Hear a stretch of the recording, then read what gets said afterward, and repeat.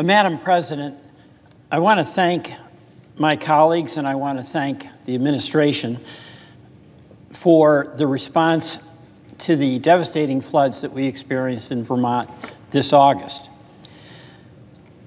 Today I'm here to make a report and also to make a plea that we replenish the disaster relief fund in the FEMA budget so that the work that needs to be done in Vermont to help our farms, our families, our communities recover will continue to be done.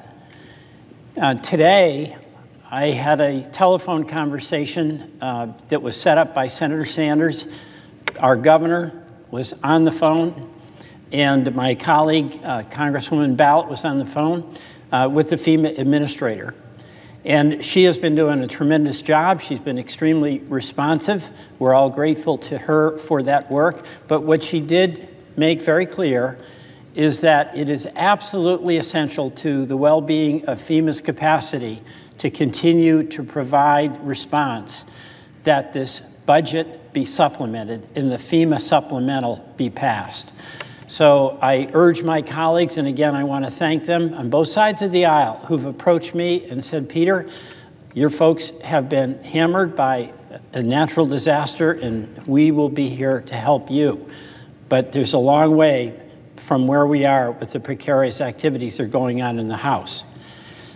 First of all, we're pretty proud of the response. President Coolidge, who was our president in 1927, but it was a Vermonter from Plymouth, Vermont, toured the flood damage when we had a catastrophic flood in 1927. And he nicknamed the state a brave little state. And that's who we are in Vermont. And his appellation of that term was his recognition of the indomitable spirit that our people in Vermont have to pick themselves up, to pull together, and to rebuild. Nearly a century later, of course, this August, we experienced another devastating flood. What we experienced in July and August was nothing short of catastrophic. Towns across the state were devastated with homes and businesses and farms completely destroyed. You can see here, this is our capital, Montpelier. And that was right after the rains that were parked over Montpelier and just would never leave.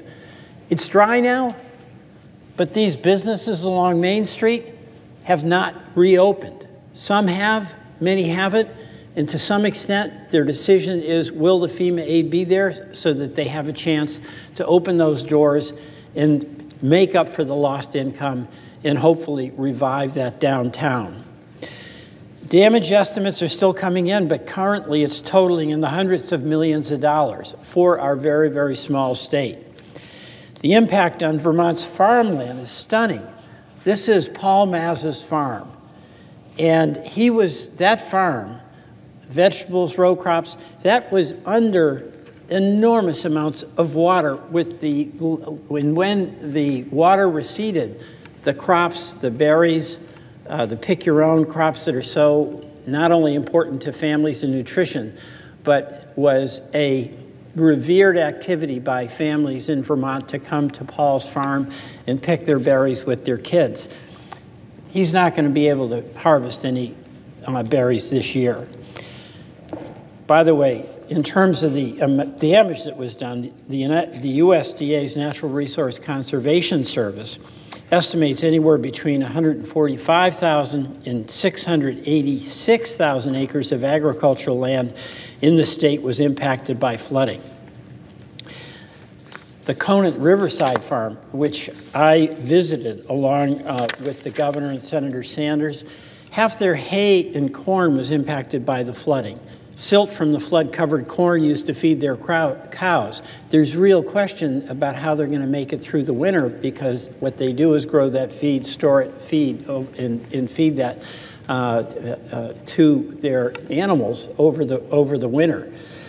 The Foot Brook Farm, which is owned by Joey and Tony LaHoulier in Johnson, Vermont, are one of the main sources of food for that small community in Johnson.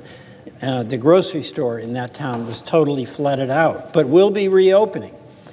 their farm was flooded too, and they had over $100,000 in losses.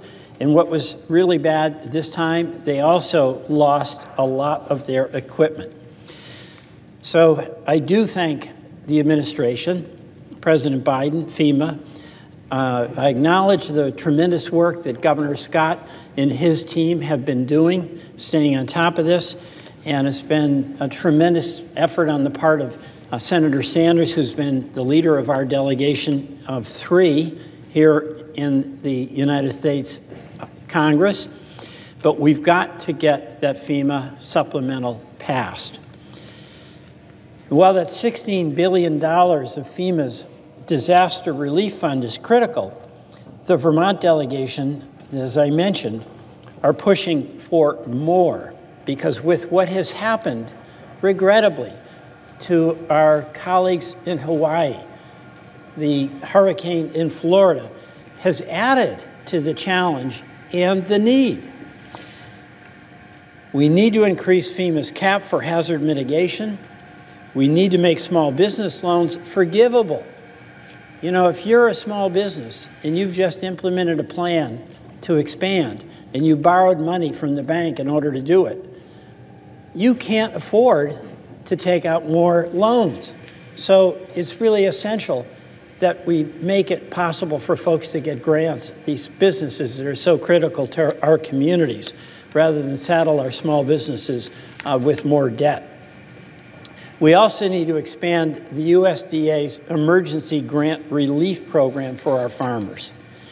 Mr. President, even if the world has moved on for other parts of the country, Vermont still needs help. And one of the heartbreaking situations that you see, you know, we visit when there's a farm, there's a family whose home has been destroyed, a business that can't open, and do all we can to make certain the relief gets there.